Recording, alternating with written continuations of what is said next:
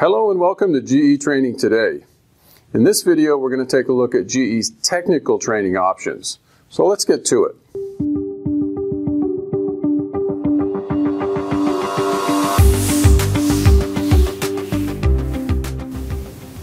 If you're new to GE's technical training, I can tell you it consists of two basic categories: unstructured and structured training.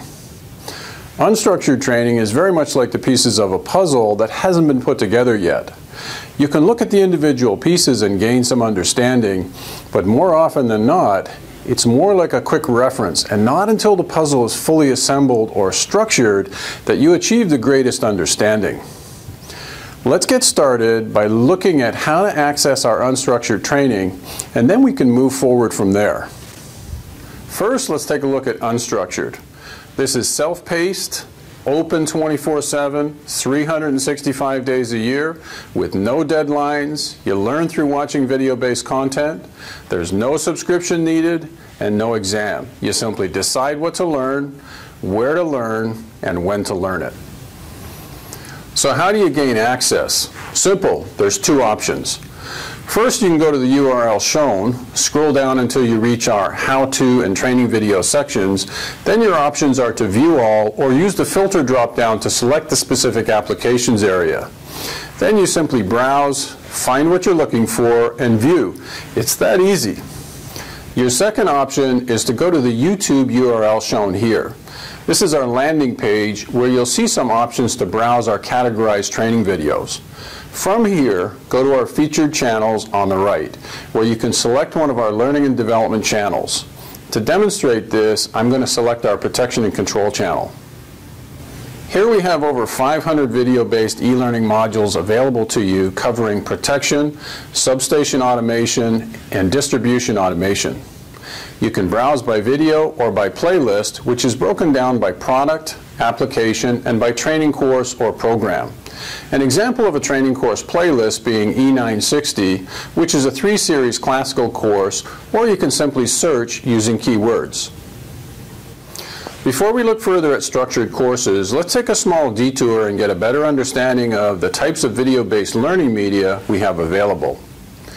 Each video is considered to be a learning module, and they're grouped by using a naming convention that includes A, the product abbreviation, and B, a unique number to make it easier to group and control content.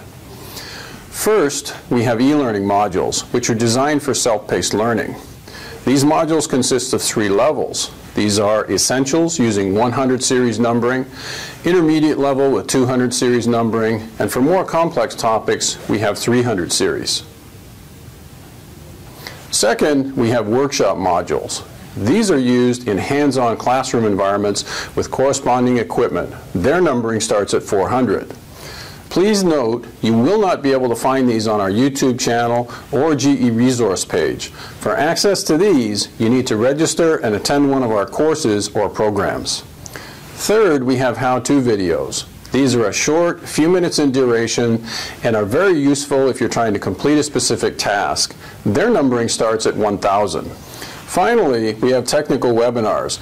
These are recordings of live webinars, typically 2 hours in duration, that we've run and are a great source of knowledge to assist learning. Their numbering starts at 2,000. You'll notice that the splash or front pages of these modules look different. This is to make for easier identification. Now let's look at structured learning. I'll explain about the different types of offerings we have in a few moments, but first let me cover what structured training actually is. It comes in many forms, but they all have the same key attributes in that there's an assessment testing, they're instructor-led, and there are deadlines for completion of certain elements of the course or program. Also, other than for live webinars, there's a charge for attending. Let's look at the different elements of structured learning that we use to assist with knowledge transfer from us to you. The first one of these is e-learning. We touched on this earlier, but here in the structured learning courses and programs, we use it to prepare our students for the instructor-led sessions. The next element is assessment testing. We use this to determine if knowledge has been transferred. It occurs on almost all courses and takes place online using random multiple choice questions that are presented to the student covering the training modules they've completed. The third element is our virtual sessions. Virtual sessions are used to inform as well as engage our students in a brief question and answer session when we kick off any of our courses, with the exception of classical training. We also use virtual sessions to introduce the instructor and course schedule and allow for Q&A. The fourth element is a virtual class. These take place with the instructor and the students located remotely from one another. Typically, such courses are 1 or 2 days in length, with the day broken into 2 3-hour sessions. The fifth element is a workshop. A workshop allows students to physically work with the equipment following a set of tasks set out for them by the instructor. Students may work alone or in groups to meet the course objectives.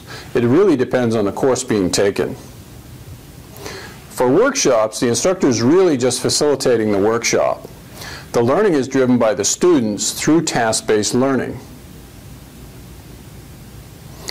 Another very important part is our sixth element, which is our collaboration tool. Whenever we conduct a more complex training program, we always use a collaboration tool so our students can learn from our instructors as well as their peers. This collaboration piece sets GE apart from other trainings and has proven to be extremely effective, not just at getting things done, but getting things done better. The seventh and final element is a classical class session. In these sessions, there are typically no e-learning or virtual sessions. You simply turn up and attend.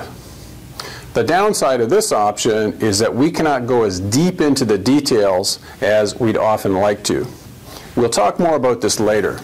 Virtual courses flow as follows. Registration closes approximately 30 days prior to the course start date. This is so we can set up registered students and send them the necessary course information pack. The course starts with a virtual session to introduce the instructor, go over the course schedule, introduce the testing and collaboration tools, and critical dates, i.e. the course deadlines. Students then start the coursework with the aim being to prepare them for the actual virtual class. This is then assessed through online testing. You must successfully pass the testing to be able to attend the virtual class. The next section is the virtual class. This is the main session of learning, building on the content covered in the e-learning coursework.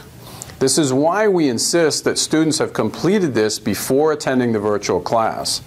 The experience is pretty much the same as if you were in a physical class with the instructor.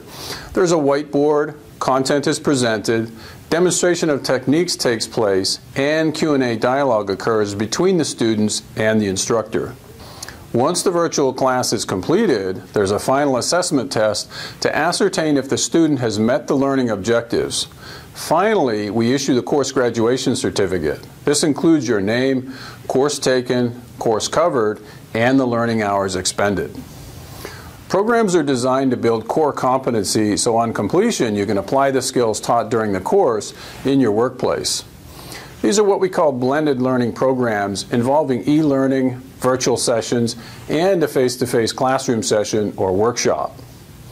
Like virtual courses, it's fully instructor-led. There's an additional virtual session prior to the workshop to go over the e-learning results and cover off areas identified in the testing where learning objectives were simply not met.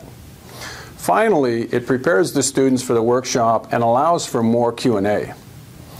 The workshops are typically 5 days in length, and you can expect a very intense week of learning. Knowing and understanding the e-learning content is critical. Each student is given a learning plan for the week, where through practical application, the student will set up products and then gradually integrate and build a system which they're expected to demonstrate to the class on the final day. There is a final assessment test, and this is then followed approximately 2 weeks later with a final virtual session. The objective of this session is twofold. A, to allow students to ask any questions about the course and its content. Often we find there's questions that the student would like to ask but didn't think of during the workshop. So we allow for such dialogue as part of the program.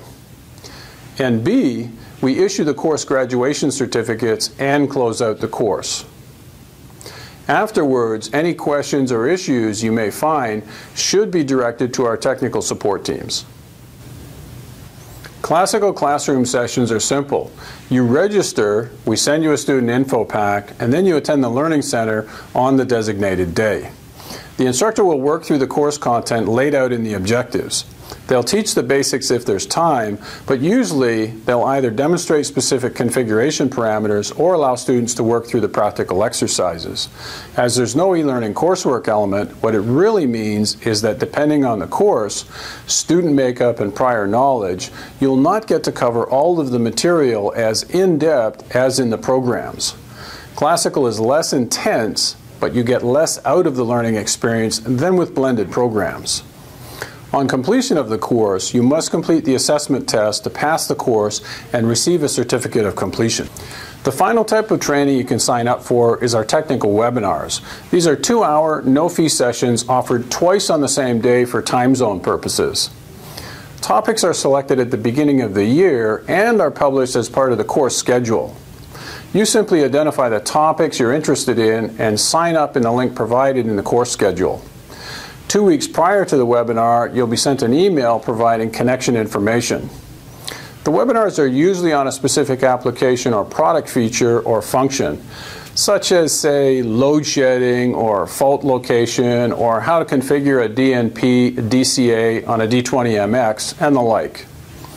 They're not a replacement for other structured offerings, but rather complementary to them. So now I hope you understand the different types of structured course offerings we have and what each type involves. Now, my guess is that you'll want to look at specific courses, so here's where you can find them. This is the starting point. We'll start on the GE Grid Solutions Learning and Development webpage. From here, you can 1. Review the different course guides and course schedule. 2. There's a link to our online store to book a seat or seats on a scheduled course or courses. Oh, and one last thing before we move on. Scheduled courses are those that are most often requested.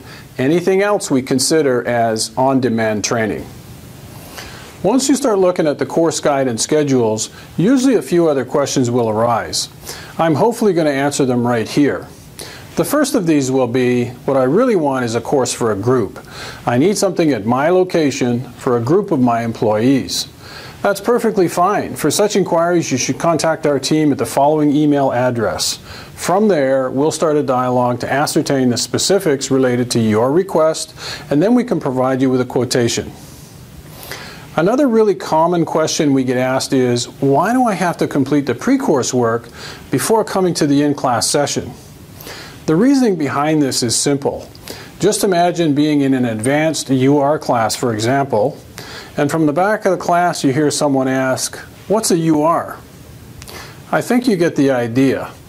If all students attending a particular course complete the same pre-course work, it ensures the class is now on a level playing field, which precludes our instructors from having to take additional time bringing 1 or 2 individuals up to speed apart from the rest of the class. The pre-course work therefore improves overall training effectiveness and efficiency and ensures our students receive the learning value they were hoping for. This next question is also quite common. Why e-learning as opposed to classical training? To preface this, I would offer that classical training is sometimes referred to as say and pray type training, meaning the instructor delivers the material and prays the students retain it. As such, classical is generally a less effective training method.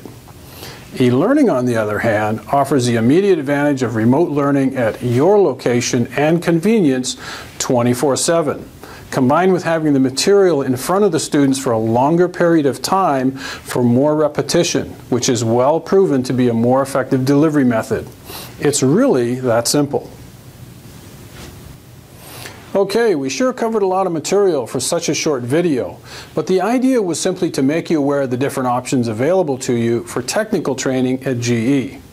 Now when someone asks you about what GE's technical training options are, you'll have a much better understanding, and if you forget, please feel free to refer back to this video as often as you like. Last but not least, I'd like to thank you for watching, and good luck with your studies.